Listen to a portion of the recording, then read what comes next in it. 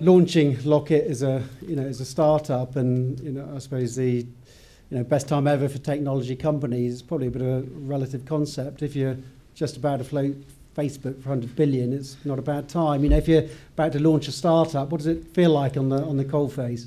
I guess it goes both ways. I think we managed to raise money pre-revenue, so there is money out there, and there is money to be raised in the UK. And for certainly .com startups like mine, it's a fantastically exciting landscape to launch into, because the world is now so interconnected via things like Facebook, which have fabulous APIs and have created wonderful app ecosystems to launch businesses off the back of. Though with ecosystems like that, there are incredible threats, because you're creating. If you look at the way that so many businesses are built off of the back of the way that Facebook generates relationships with app providers, as does Twitter, Google, and others. These are regulators unto themselves in a lot of ways, and there's no democracy about that. If the wind changes, there's a huge amount of businesses under threat, and of course when the wind changes, there's a lot more opportunity there as well.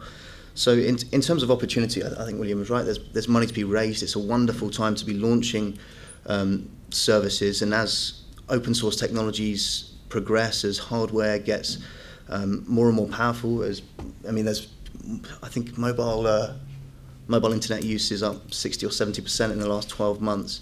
Smartphones are becoming ubiquitous, especially in the UK and the US, and further afield. Yeah, it's really, really exciting. But when it's exciting for one, it's also exciting for the rest of the market. And with that, and with the increased skill base internationally, there's more competition as well. And with these higher level languages and open source technologies, the cost of entry is minimal. So consequently, there's more and more competition. So yeah, it's really exciting, but it's by no means not a fight.